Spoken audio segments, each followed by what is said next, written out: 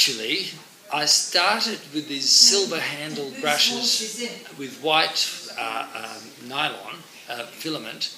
They were made in India, of all places. And I used them for a long time, and they were incredibly cheap. Being from migrant background, you know, if you can get it cheaper, it's good.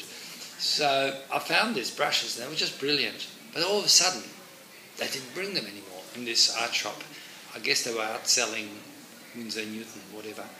So for a couple of years I tried this, I tried that, and then I saw what I thought were the same brushes. They were silver handle and white filament, but they were Escodas. I knew nothing about them. I just looked at them, yes, cheap enough, bought them, loved them from the start, and used them for at least 10 years before I came here, without any knowledge that they were made in Spain. I don't think I ever read the label or anything. I just used them because I loved them. They're just so good. They're so pointy, they are balanced, they last, they're just magic. They're a delightful family. So my view is now clouded by that as well. But if I just stick to the product, it's superbly made, it is well priced, the points on those brushes cannot be beaten. They just cannot be beaten. They're perfect.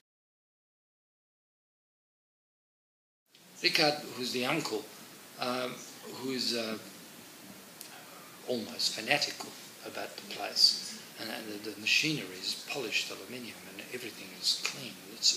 You could eat off the floor in a factory. I mean, it is unbelievable. And he's proud of everything he touches, and you can see it. And I think, to me, that now I can see it in the brushes. I probably couldn't before. They were just brushes that were nice and pointy. But now I see the depth that they take. And they have one process that they described, which is like, not that I do it, hair curling that ladies do, that they heat up their hair to retain the curls. Well, they do the same with the brushes. They put them in a heater overnight. They put them in this heater, so the brushes are heated up in the perfect shape, so they retain a memory of being in a... So when you wet them, they go back into the point. Where some of the other brushes, they put soap or rubbish in to make them look beautiful. You wet them and they just go... because there's no memory.